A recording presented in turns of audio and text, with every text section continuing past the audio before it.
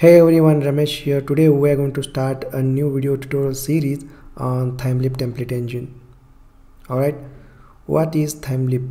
Well, a Thymeleaf is modern server-side Java template engine for both web and standalone environments capable of processing HTML, XML, JavaScript, CSS and even plain text. Okay, so Thymeleaf template engine is not only related to HTML, but we can use Thymeleaf template engine to process HTML, XML, JavaScript, CSS and even plain text. Okay, Thymeleaf is commonly used to generate HTML views for web applications. If you already worked on Spring MVC, then you might heard about Thymeleaf template engine, right? So Thymeleaf is commonly used with Spring MVC to develop web applications. Alright, in this video tutorial series we're gonna use Spring Boot and Spring MVC to create web apps and to demonstrate Thymeleaf template engine concepts. Okay, great. Now the question is, what kind of templates can Thymeleaf process? Alright, out of the box Thymeleaf allows you to process 6 kinds of templates.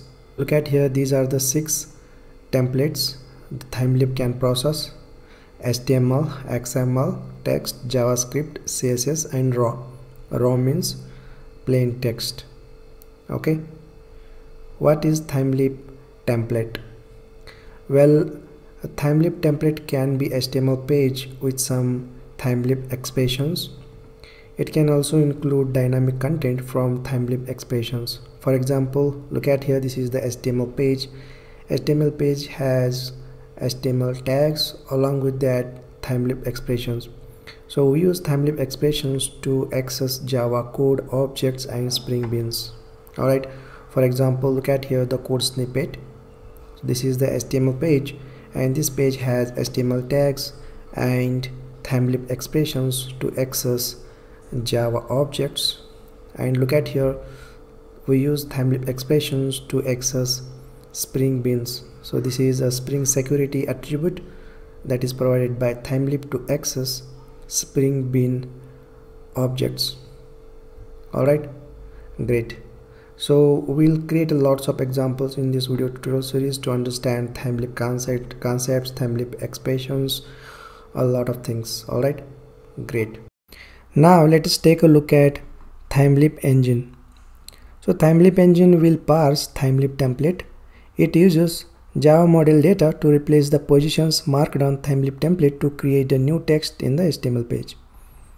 For example, look at here, this is a person Java class. It has first name, last name, instance variables.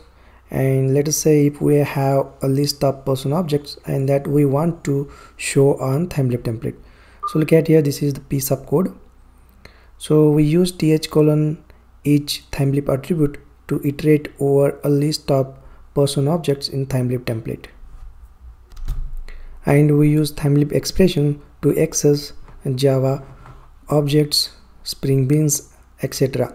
And we want to dynamically change the data. So for that we are going to use Thymeleaf expressions. Now the Thymeleaf engine will basically parse a Thymeleaf template and it will replace all the Thymeleaf expressions with new text in a HTML page. For example, this is the piece of code that iterate over a list of person objects using Thymeleaf expressions and attributes, and this code will be replaced with a new text in a HTML page by Thymeleaf engine.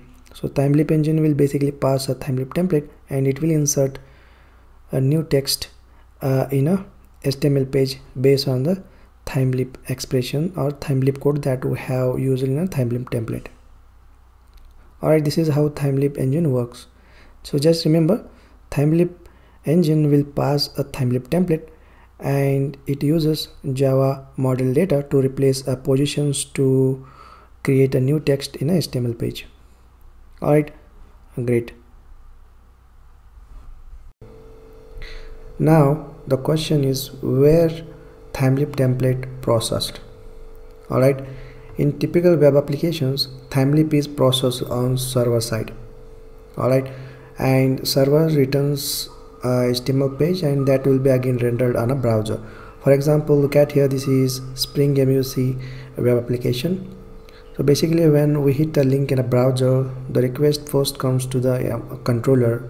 So this is a Spring MUC controller. So controller will basically process the request, and it will create a model with data, and then it will return a view. So that is HTML page or Thymeleaf template engine, and Thymeleaf template engine will be again rendered on a browser with the model data. Alright, great. So this is a typical flow in a Spring MUC web applications, and basically Spring MUC controller returns a view, that is Thymeleaf template, and that will be again rendered on a browser. So this we will see in further videos of this tutorial series.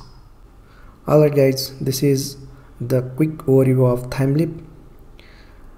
In next video we will create a hello world Thymeleaf application with Spring Boot. Okay, great. I will see you in the next video. Thank you.